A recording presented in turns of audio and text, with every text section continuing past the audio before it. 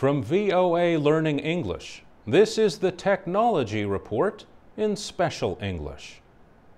The United States Space Agency has released satellite pictures that show how Arctic sea ice is shrinking.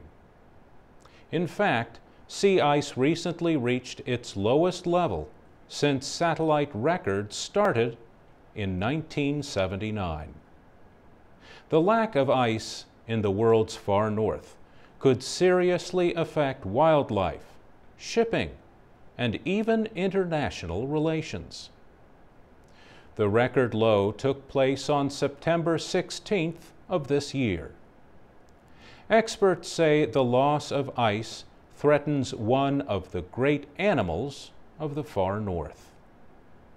Polar bears hunt seals from sea ice, but they face losing hunting areas or drowning if forced to swim long distances in open water.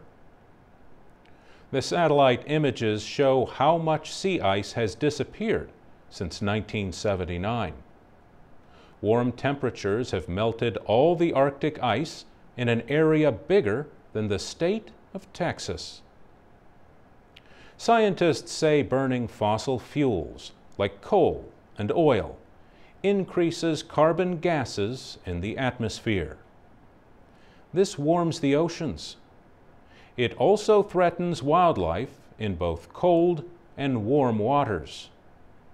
Coral reefs are hurt by rising levels of carbon dioxide. The gas makes the warm waters where they live more acidic. Damaged coral reefs, in turn, threaten fisheries, which depend on them for food and shelter. Melting sea ice could also change international shipping paths.